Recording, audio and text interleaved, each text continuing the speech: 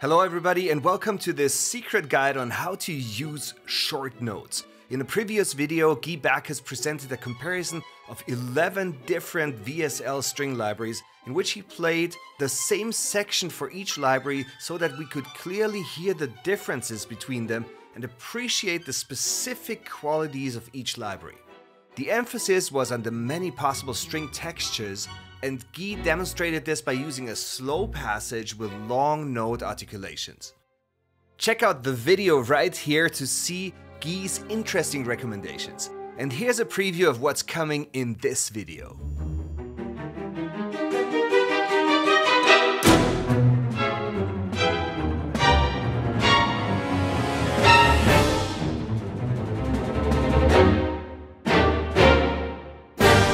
Now, Guy decided to go a step further and extend this concept to a collection of videos, each of which will focus on a different type of articulation, such as short notes, legato, portamento, harmonics, and many more.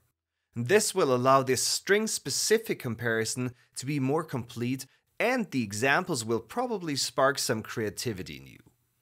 So we will examine 8 different string libraries, focusing only on short notes while using an up-tempo passage to compare the different string libraries.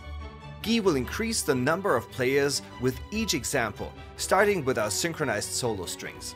Quite a range from 8 players to 112 players. And don't forget that you can use the chapters in the timeline to jump between the different examples.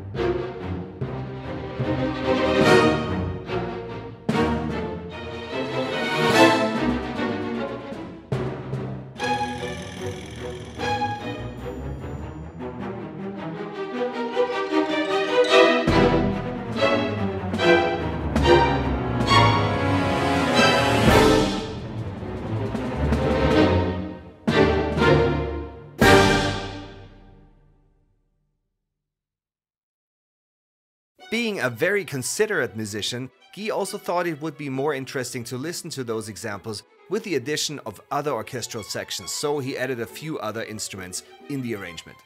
Don't forget that you have a lot of options when it comes to mixing, with multiple microphones and mixer presets to choose from.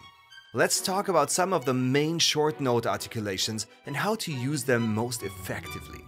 Not all Vienna string libraries contain the same short note articulations. Some offer the basic short notes, while others come with greater variety, which has to do with the new technical possibilities we added to our sample players over time, and of course it also has to do with the size and price of the given collection.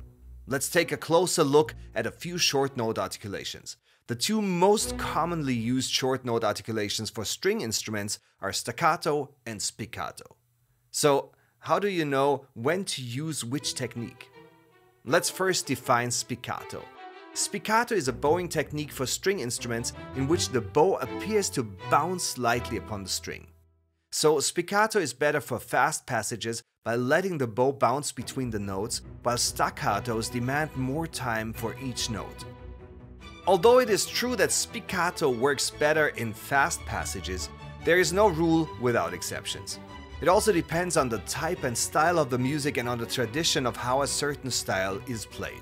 And I think it's a good thing that you can find different interpretations of the same piece of music. So if you're in a situation where it's not so clear which technique to use, trust your musical instincts. While both techniques use the bow, the key difference between them is that the bow stays on the string when playing staccato, but it comes off the string when playing spiccato. That's why spiccato is considered a bouncing stroke, whereas staccato is not. Now that we have an understanding of the difference between staccato and spiccato, it will be a good idea to play those two articulations on your MIDI keyboard and see if you can hear the difference in the bowing techniques. Some libraries offer more options and flexibility with the short note articulations, such as staccato bold and agile, staccato short bold and agile, spiccato bold and agile, staccato fortissimo, staccato short fortissimo, spiccato harsh, and spiccato repetitions. You probably noticed I didn't mention détaché. Détaché is also a part of the short note articulations. However, for this video, Guy has decided to focus on the shorter short notes.